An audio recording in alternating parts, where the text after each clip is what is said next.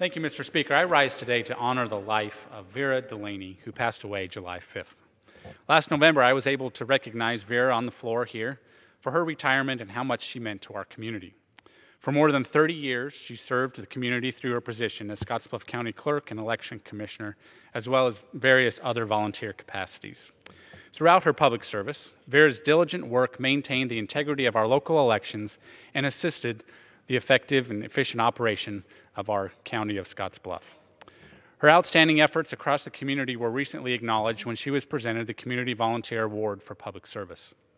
Vera was well known in our community for her years of official service, humble demeanor, dedication to family, and her smile always lit up the room. Her devotion to the Nebraska Cornhuskers and the Chicago Cubs were only surpassed by her devotion to her family and our community as a whole. Throughout her long and prosperous life, she touched countless others. Now in passing, we celebrate her life and keep her family and friends in our prayers. Thank you. I yield back.